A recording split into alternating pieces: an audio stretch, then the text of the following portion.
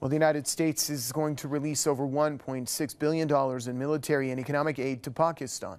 The aid was suspended when relations between the two countries were strained over a range of issues that included a covert U.S. raid that allegedly killed al-Qaeda leader Osama bin Laden, as well as deadly American airstrikes against Pakistani soldiers in 2011. Now, U.S. officials say ties have improved enough to allow the aid to flow again. Pakistan's new Prime Minister, Nawaz Sharif, is traveling to Washington for talks with President Obama this coming week.